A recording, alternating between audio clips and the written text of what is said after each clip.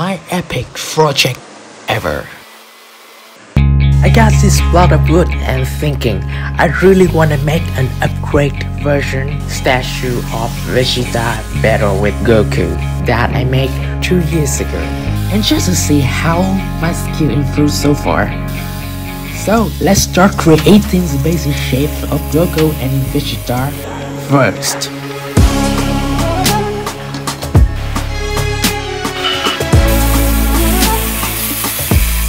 This part requires me to imagine carefully to decide which part should I take out and which part I shouldn't touch. But don't worry, it's all about patience.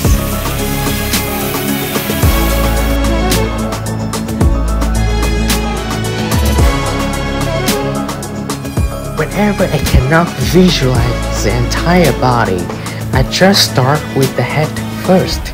And then when the head is visible, I can continue to work on the rest of the body.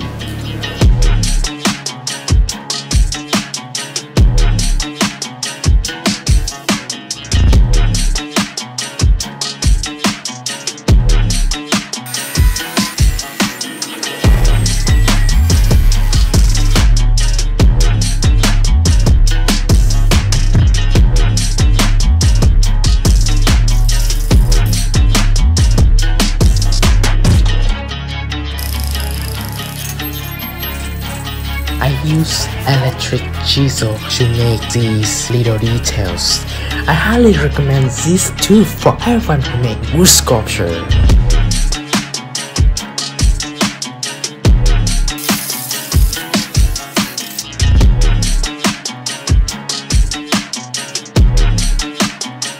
Goku part is done, and now it's time for Vegeta to race.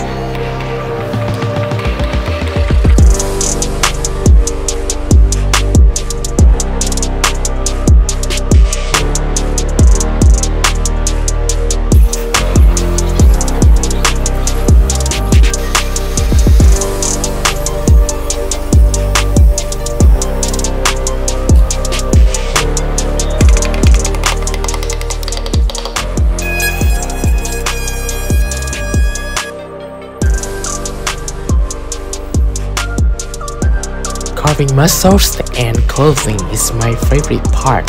I feel like I get used to it very well, and I don't feel frustrated while making this.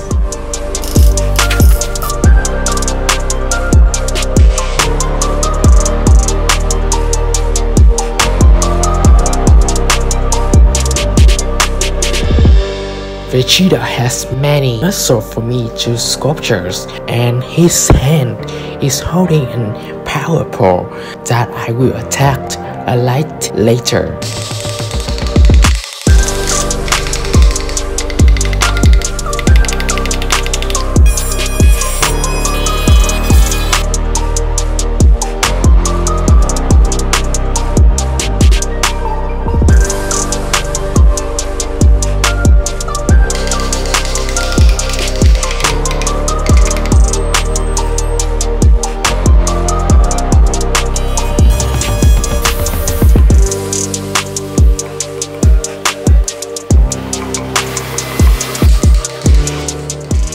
So after finish two little guys, we gonna move to their third important part, Shenlong.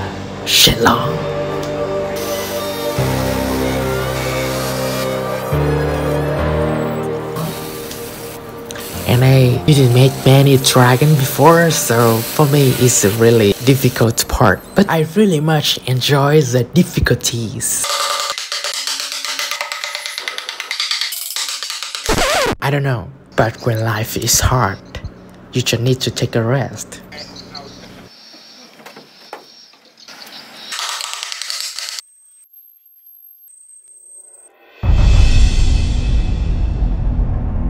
I don't call this dragon. He's already inside the wood, so let's invite him out.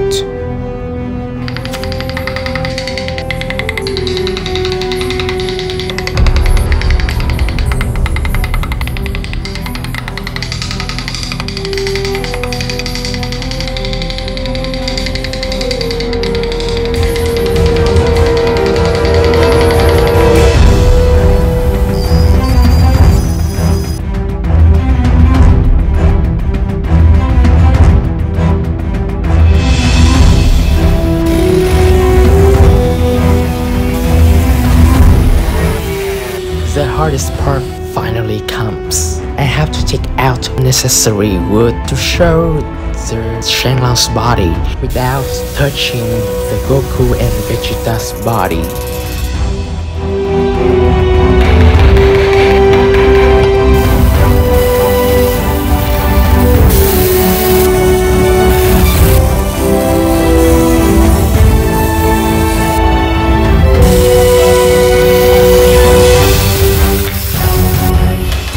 It is 8 PM now, but I still don't wanna start working because I wanna finish the dragon's tail and scales.